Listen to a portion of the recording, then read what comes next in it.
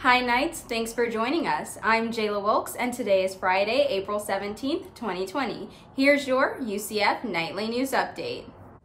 Dr. Alexander Cartwright is completing his first week as university president. Earlier this week, Dr. Cartwright spoke with student media outlets to introduce himself in an introductory press conference. In just his second day on the job, new UCF President Alexander Cartwright met with student media and introduced himself to several media outlets, including UCF Nightly News. He answered a variety of questions.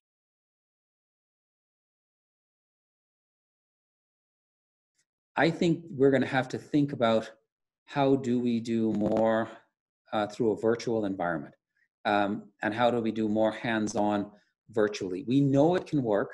We know that people have done it with surgery. We know certain areas, right, where it's really hard to do. You learn first virtually. Dr. Cartwright also shared his thoughts about diversity on campus, the athletic program, and his motivations behind applying for the presidency. Hi Knights, I'm Jordan Markoff. Kyler Gray and Madeline Mills are finishing out their year as the faces of the student body. I spoke with them to learn more about what this year meant to them. If you could kind of think of one thing that sticks out as a high point from your term, what would you say first comes to mind? We rebranded the organization, and with that, we changed the culture and made it more student-centric and student-focused. You know, when we came in, Madeline and I were quick to say that we want student government not to be a resource, but the resource. How has it been, finishing out your term now, all having to be remote? And we'll do like meetings via live now on Wednesdays. And that's just a way for me and Kyler to get on the call and just be like, what do you guys need? And last week we had 215 viewers in like 10 minutes. That's a way for us to be accessible and still listen to what people want. And I think this week we just have more updates of things that we looked into for people, and it's just a way to show that we care. What was one thing maybe that was on your platform points that you feel like you're really excited you were able to accomplish and that you saw the energy in the student body? The first one that comes to mind is obviously the scooters. Yes. that blew up. It created a cult of scooter riders. It's become a recreational activity on campus now. This past year, we've had a lot of different various issues with UCF administration. How do you feel you and Madeline dealt with that, and how did that affect your term? When we came in, we were told from the beginning, you are coming into one of the most tumultuous times, if you will, in the university's history. We had to rebuild trust with the legislature. And so really, when we first got in, it was, hey, you walked into a burning building and it's your job to extinguish it. I think it goes back to that first initial meeting with President Seymour, and he was talking about, he jokingly said to me, he said, well, me and you are both out of here in a year. Let's see all the good that we can do. And closing in on almost our 365 days in office, I am leaving with no regrets, and I'm leaving with a just big smile on my face with all the things that we were able to accomplish. Reporting with UCF Nightly News, Jordan Markoff. You can watch the full discussion on our YouTube channel, UCF Nightly News. According to a press release, UCF has announced that this year's commencement speakers are Shaquille and Shaquem Griffin. The Griffin twins will speak at all virtual commencement ceremonies taking place in 2 weeks. The twins played together as Knights before both being drafted by the Seattle Seahawks in 2017 and 2018 respectively. As COVID-19 numbers continue to rise in Central Florida, Nightly News has you covered on its progression. I'll send it over to Jasmine Haynes for today's COVID-19 update. Thanks, Jayla. Here's today's COVID-19 updates in the Central Florida area. In Brevard County, there are a total of 202 cases, increasing the number by 15 since yesterday. 7 deaths, an increase of 1 since yesterday, and 41 hospitalizations. In Orange County, there are 1,135 cases, increasing the number since yesterday by 46. 21 deaths, an increase from 2 of yesterday, and 187 hospitalizations, an increase of 6 since yesterday. In Osceola County, there are 388 cases, an increase of 21 since yesterday. 5 deaths and 6 more hospitalizations, increasing the number to 115. In Seminole County, there are 10 more confirmed cases, making the number 310. 3 deaths, an increase from 1 since yesterday, and 70 hospitalizations. That's all we have for now. I'll send it back to Jayla.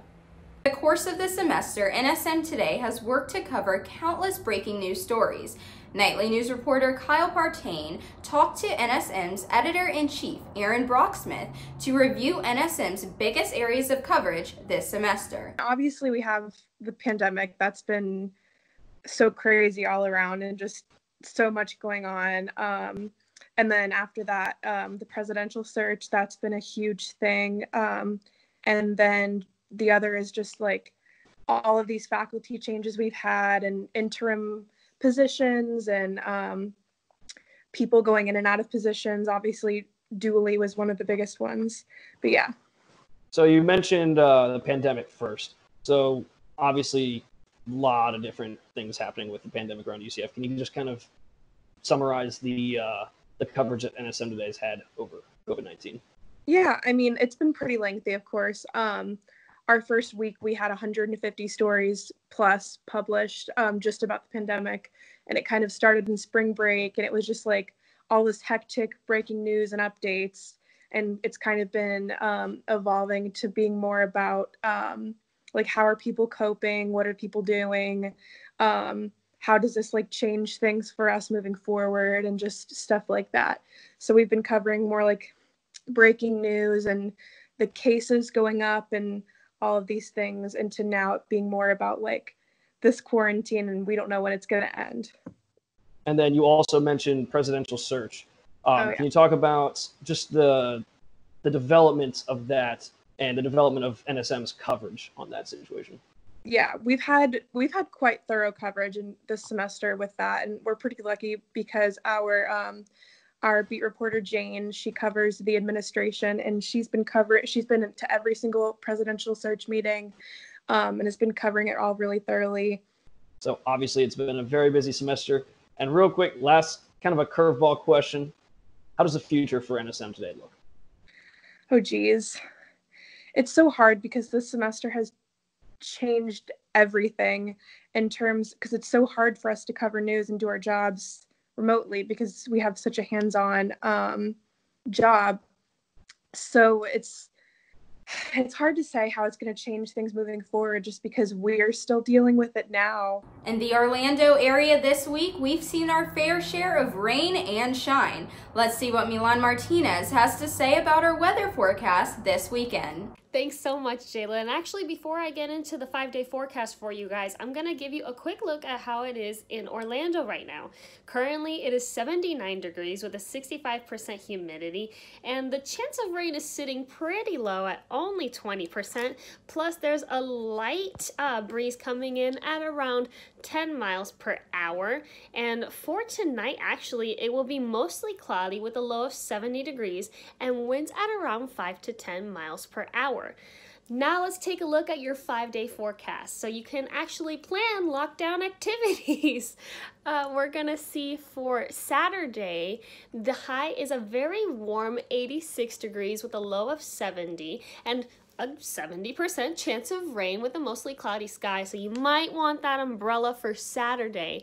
But for Sunday, however, it's going to spike into the low 90s with a high of 92 for you all. The low will be 73 with a 30% chance of rain for that day, and it will be partly sunny. Monday's high is also 86, but the low is a cool 68 degrees. I know, throwing us off a bit there. It will be mostly cloudy with a 70% chance of rain.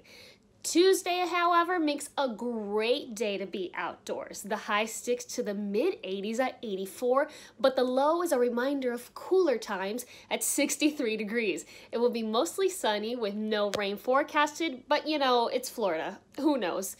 Wednesday's high is looking to be around 85 degrees and mostly sunny with the low of 69 degrees. If you plan on going outside, remember to maintain social distancing. And now that's all I have for you guys. I hope you enjoy your coming week and please stay safe. Now let's go to Chris for sports.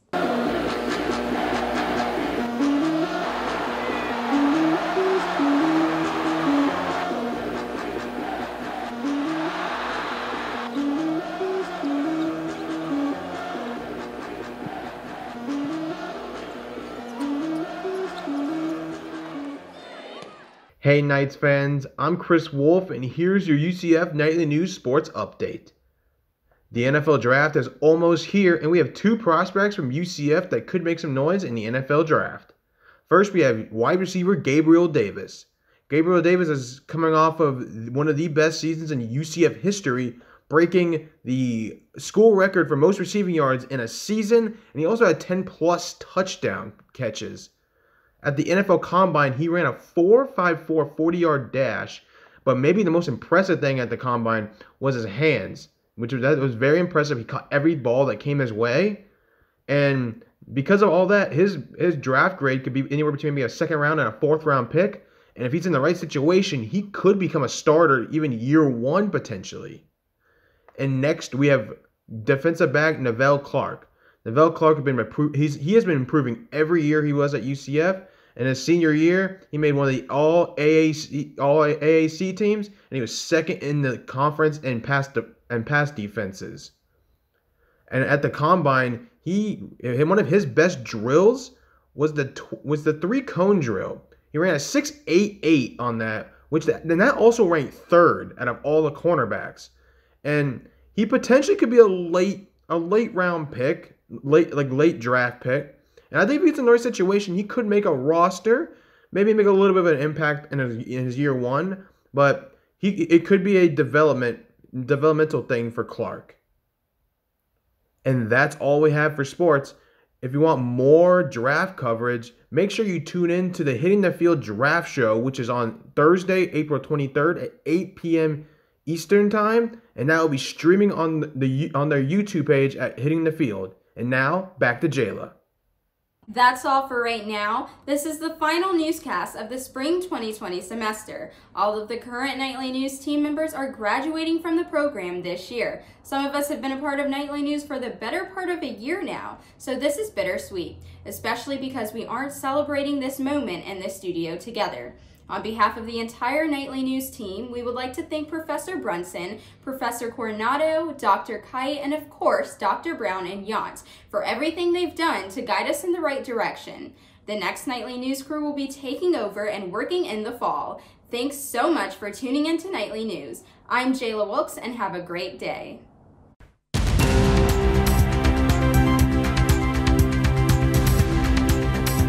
Oh, man. Yo, it's Dad. It's Dad. How's it going, guys? Oh, man. Stay out of trouble, kids. What the fuck?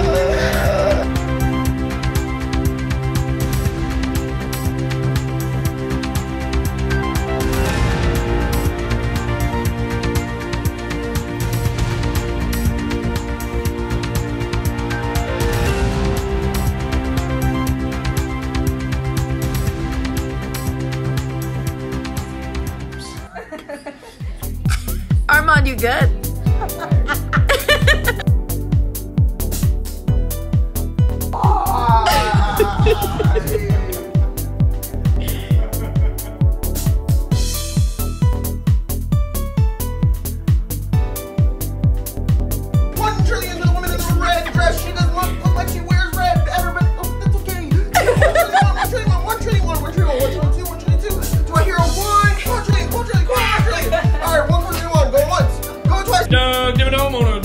Come on down this weekend to the Dimsdale Dimmadome.